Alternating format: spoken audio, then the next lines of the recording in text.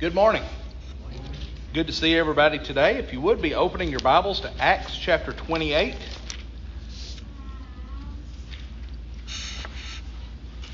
Acts chapter 28, we're going to begin at the first verse.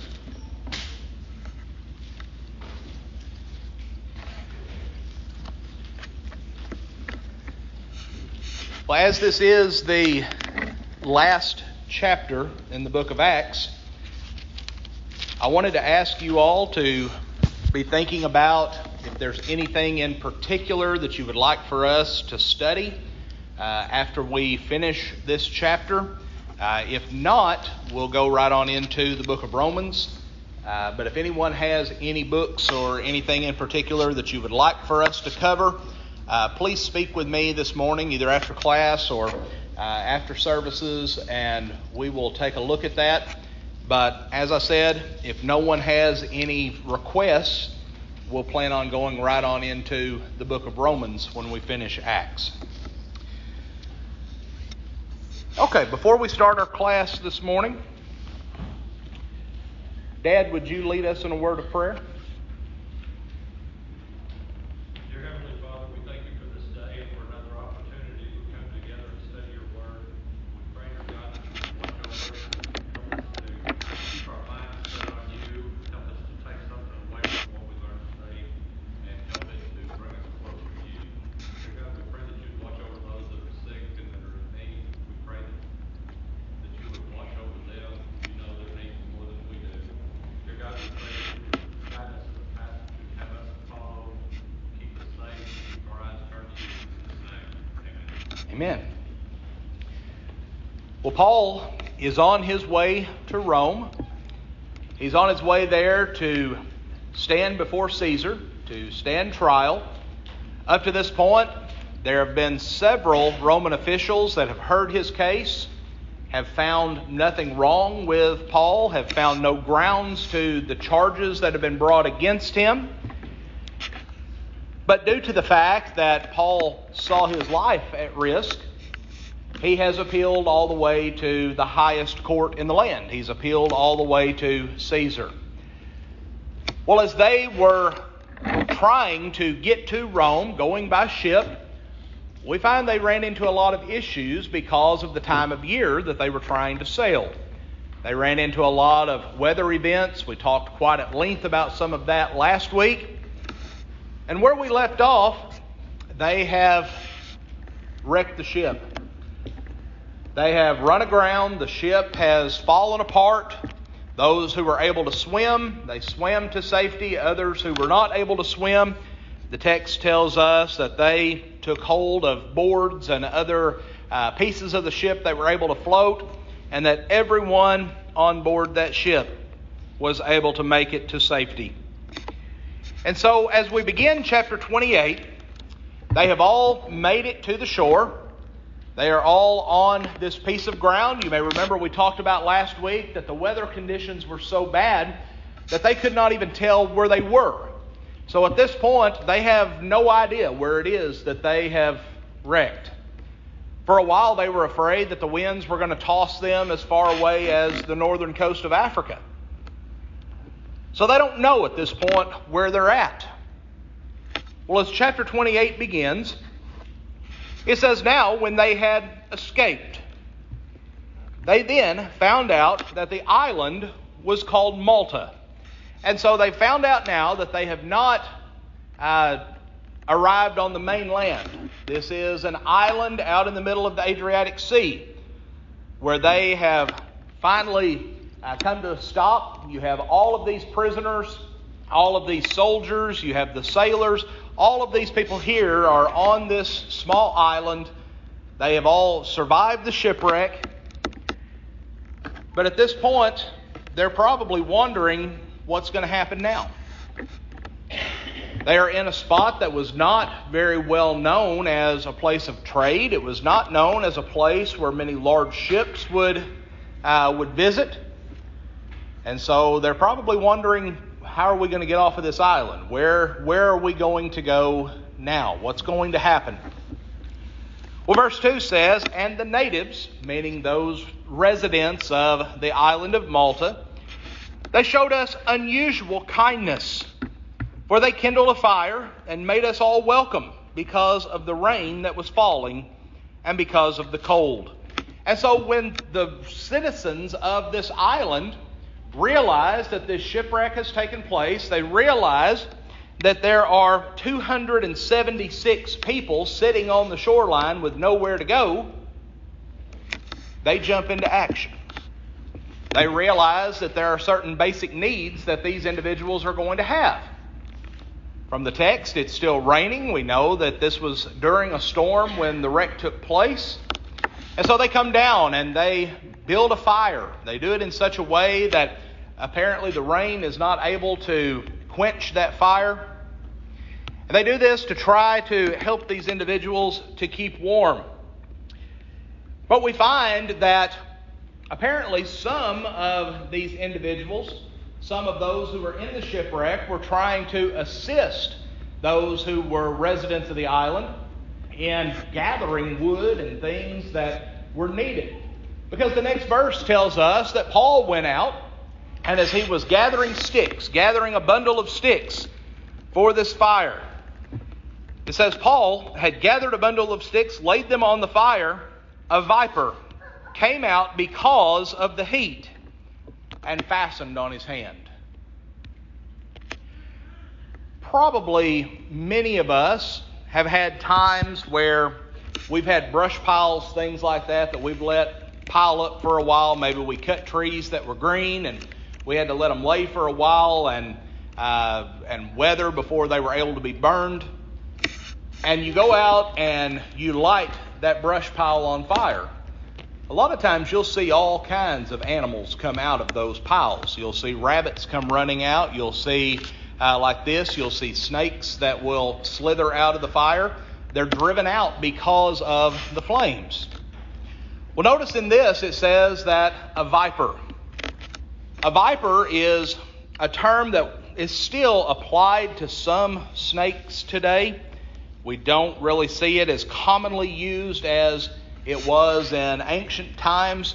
But generally this term viper indicated a poisonous snake, one that was venomous.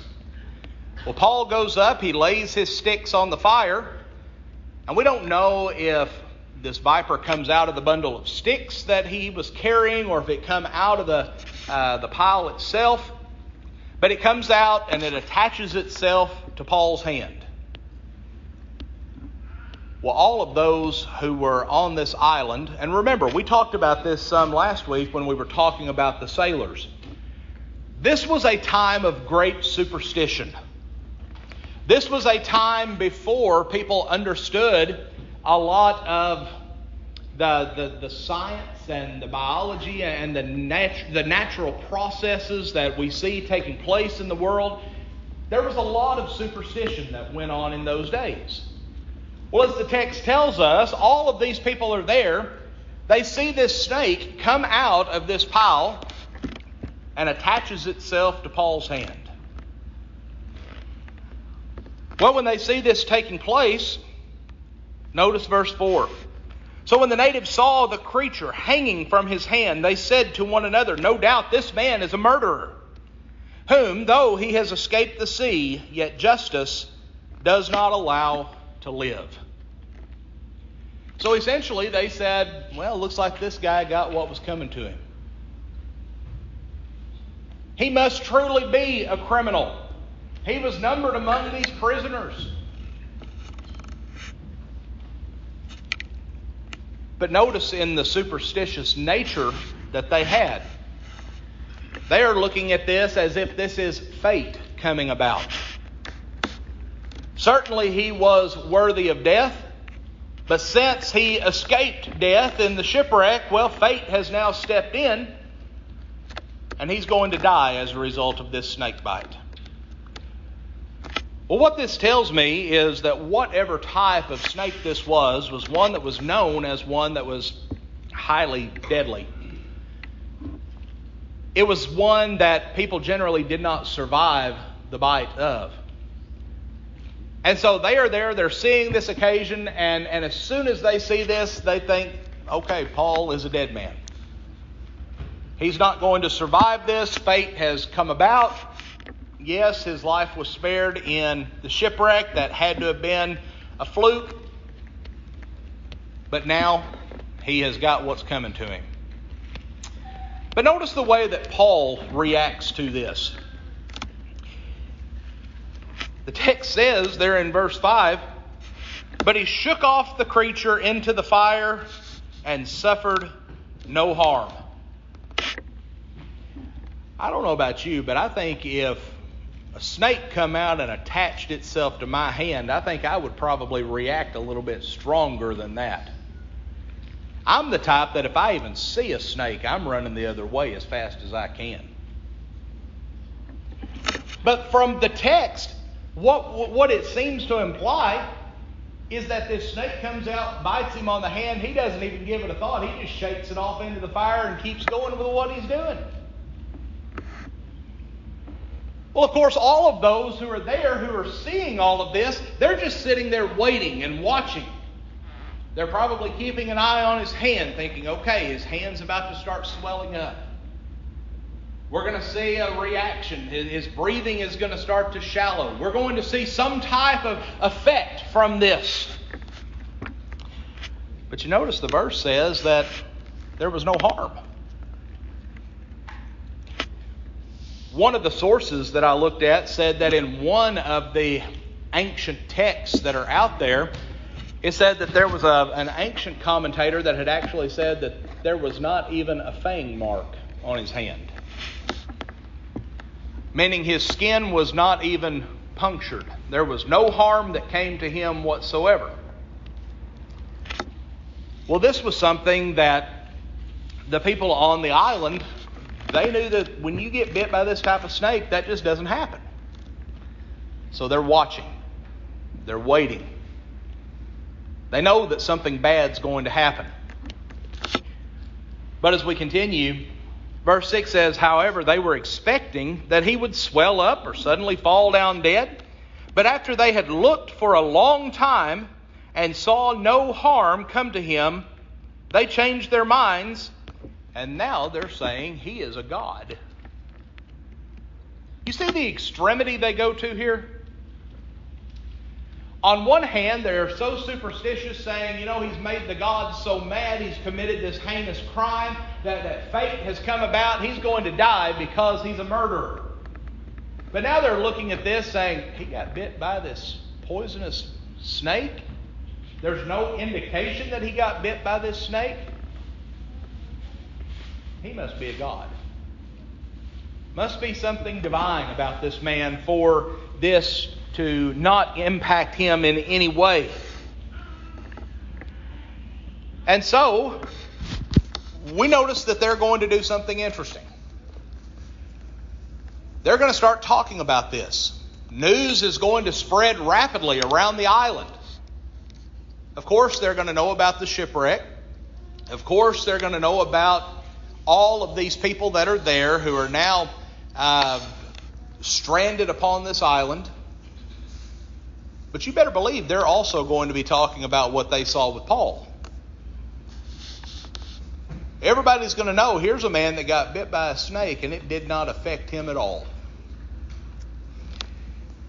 Well, as verse 7 says, that in that region there was an estate of the leading citizen of the island, whose name was Publius, who received us and entertained us courteously for 3 days.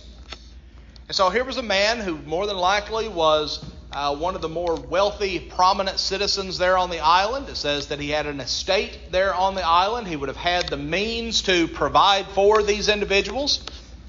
And so he invites them to come and stay with him. And he's providing for the needs of these individuals who were there, who were shipwrecked. Well, after they've been there for 3 days, word comes that Publius, that his father is about to die. His father is sick. Notice it says here that he was sick of fever and dysentery. Well, these were 2 illnesses. Of course, we understand even more so today, fever is an indication of some type of infection. Oftentimes, dysentery would be some type of gastrointestinal disease that they would have.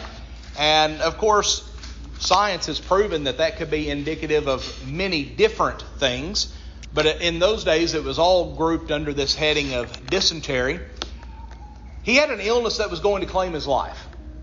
It was an illness that they had not discovered a cure for. Well, the text goes on to say that Paul went into him and prayed, laid his hands upon him, and healed him. So now, we could say that 2 miracles have now taken place on this island directly connected to Paul. The first, he gets bit by a snake, and depending on how you want to interpret that, there's no visible sign of any kind of effects whatsoever from that snake bite. Now, here's the father of one of, if not the most prominent citizen on the entire island. They know that he's dying. Paul goes in, prays for him, and his health is restored. Do you think this is going to cause people to look at Paul and listen to Paul a little bit more? Okay, what's going on with this guy? There's something special here. Well, of course, many of the people on the island are already thinking he's a god. Well, first off, this is really going to play into that belief, that misinterpretation on their part. But we notice it's not going to stop there. Because if we pick up then in verse 9, notice it says, "So when this was done, the rest of those on the island who had diseases also came and were healed." So now Paul has performed more than 2 miracles. This text says that everyone on the island that was suffering with disease has now come to Paul, and Paul has essentially healed them in the same way that he healed the father of Publius. Through miraculous means, by praying for them, by laying his hands upon them, their health was restored. Verse 10 says, "They also honored us in many ways, and when we departed, they provided such things as were necessary." So after they've been on the island for a while, of course, Paul has done a lot of good there. The text does not tell us that he did any preaching while he was there, but I'm sure he did. As we've seen in every other location that he's gone to, he took the time to tell people about Christ, to preach the gospel. I'm sure that that's something that he did while he was there. I'm sure that he told people where the power of this healing was coming from. He wasn't going to let them continue to think he was a god. That was not something that he was going to allow to take place. And so I'm sure that there was some teaching that took place as well as these miracles. But after they had been there for a while, verse 11 is going to tell us that they stay 3 months there. Well, why did they stay 3 months there? We talked about it last week. It was the wintertime. No, this was not where they wanted to spend the winter. They wanted to get to Phoenix. This was where they wanted to get to. There was a deep harbor there. There were plenty of supplies there. But we find that it turned out pretty well. They were provided for. Things went well.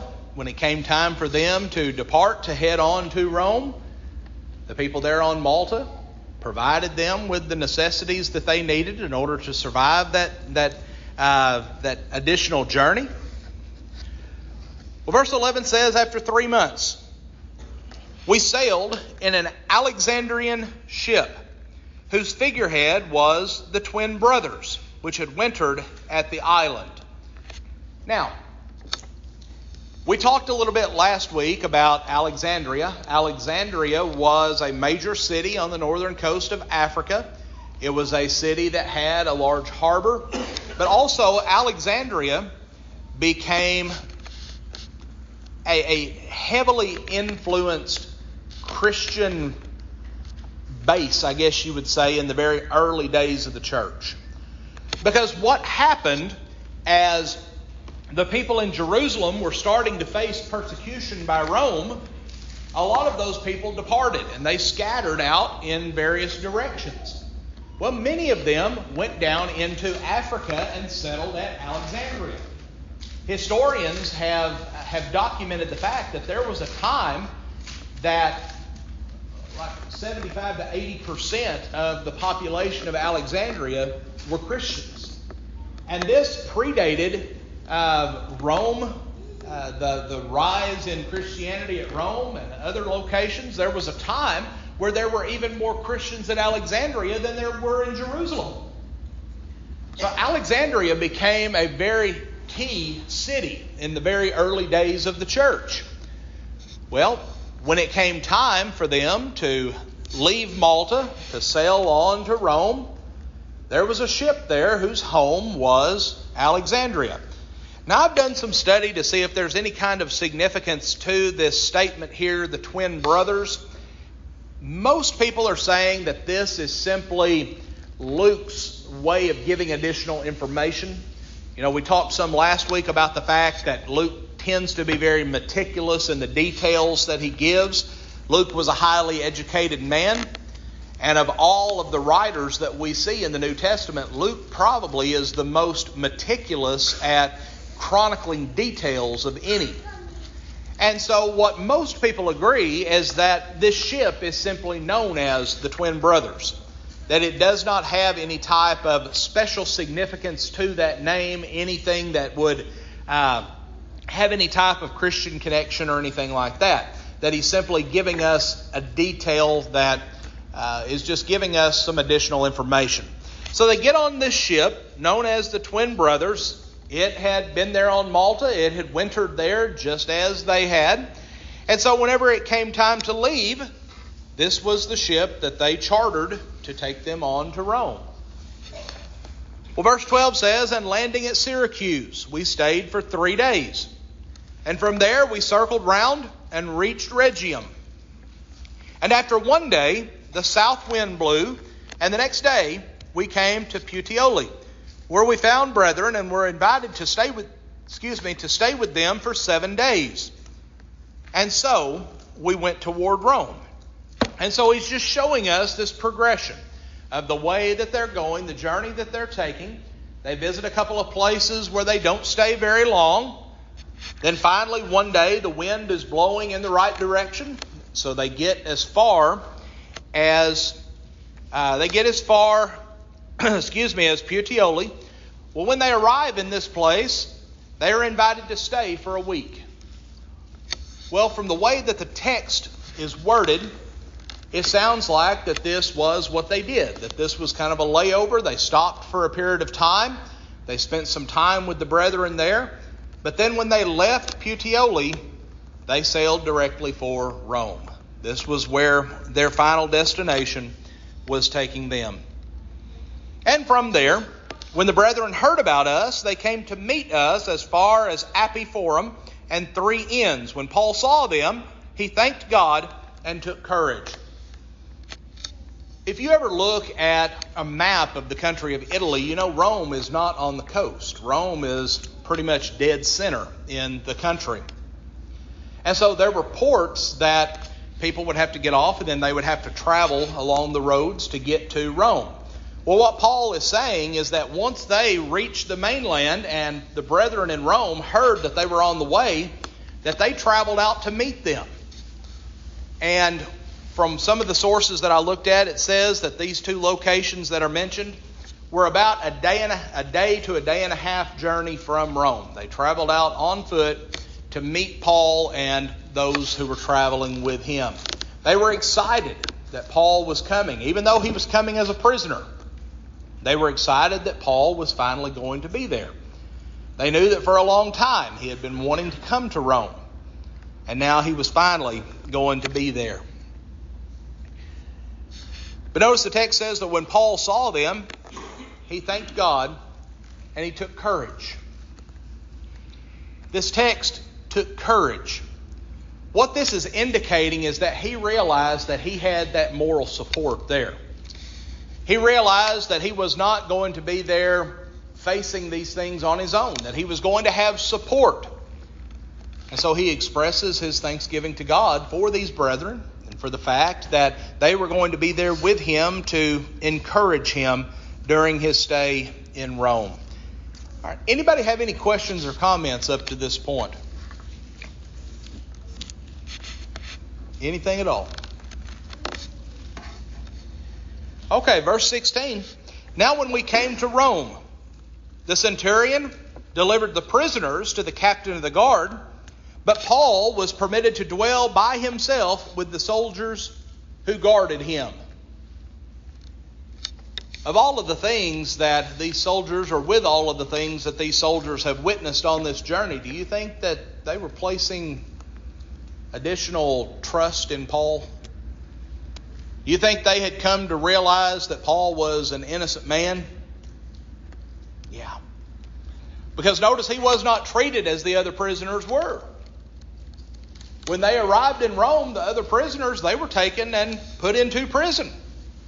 But not Paul. Paul was allowed to stay in a private residence along with his guards.